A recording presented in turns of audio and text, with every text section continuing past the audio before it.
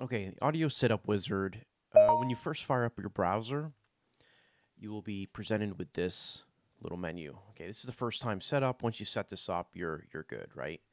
So the first thing we're going to do is enable microphone access. This allows the browser to access your microphone. So we're just going to click allow. It says we found your microphone. Okay, we're going to hit continue.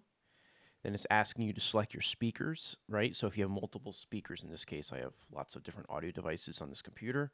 I got the built-in iMac speakers, all kinds of stuff here, line out, special virtual audio, so on and so forth. And I'm just going to pick my default iMac speakers built into the computer. There's a little test sound button here if you want to make sure it's actually working. And then we hit continue.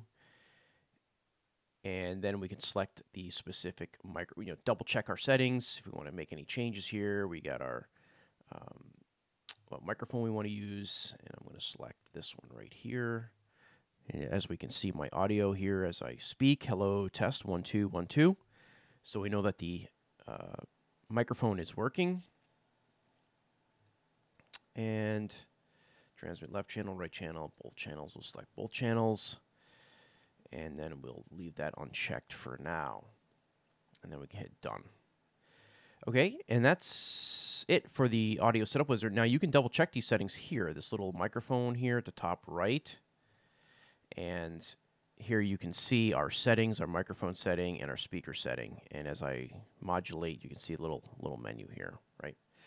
A few other settings here. If you want to restart the audio setup wizard, you can do that here. We have an HQ or high quality audio, but this is really just for testing.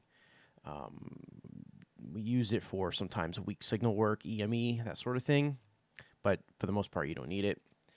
And audio compatibility, if sometimes you get weird audio artifacts, you can select this and this turns off all the nonsense in the audio chain between the computer and any other weird devices you may have. This kind of cleans all that up if there's sometimes weird compatibility. Okay, so that's quickly covering the audio setup wizard.